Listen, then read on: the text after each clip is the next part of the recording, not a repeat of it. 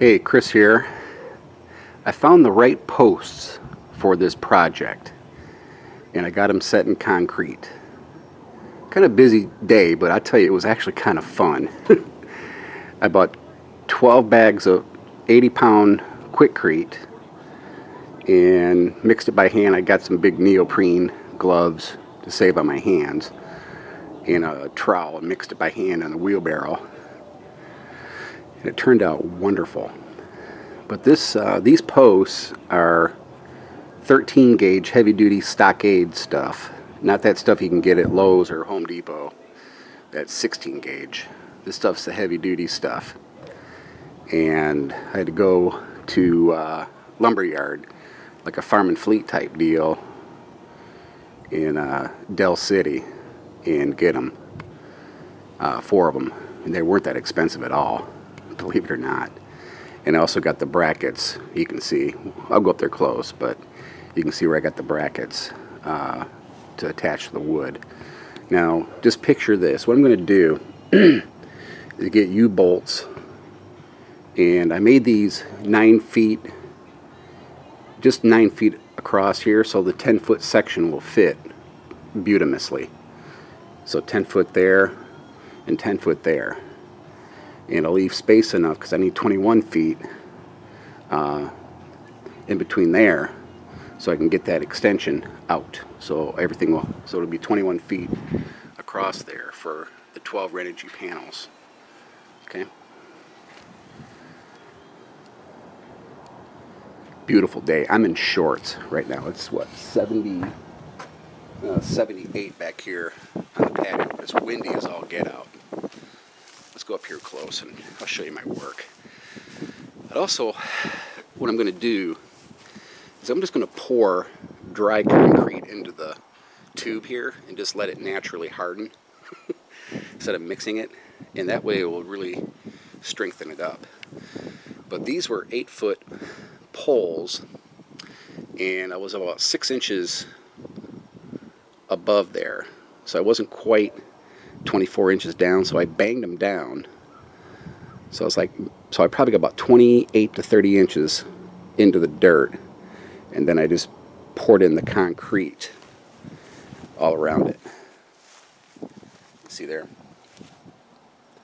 And I put these brackets all ready to go, which I probably shouldn't have done, but there's a bolt in there. I can just bend them out and then get those lag bolts and attach it to this wood here. This wood is still good after 10 years of being up.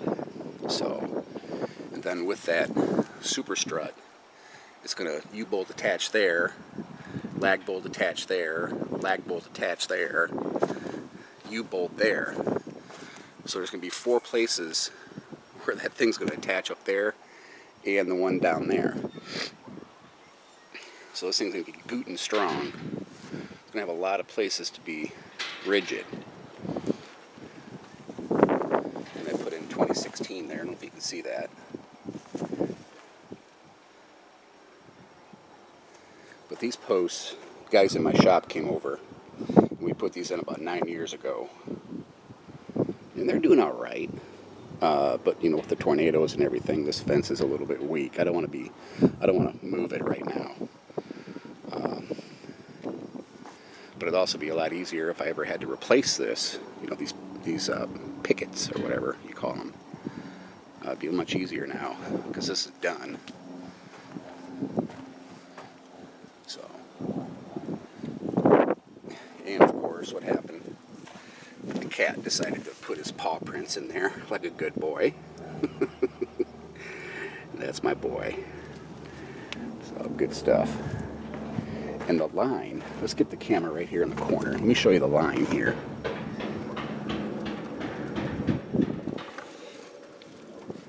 See that? You can't get any straighter than that noise. That is cool. Very happy with that. Very happy. So there you have it. And of course I need a shower, let's just put it that way. So here you have it. It's going to be a solar panel fence. And hope you enjoyed this project. I'm starting to dig it. and get those panels off the pergola there and get them in here and making some sun, because the sun's gonna, it starts off in the morning way over there, and then by summer it's gonna come right up through the house right here and just like that, and this is gonna bake this whole corner. So okay, hey, thanks for watching, and I am gonna go get cleaned up, and you guys have a good remainder of the weekend, and we'll see you later.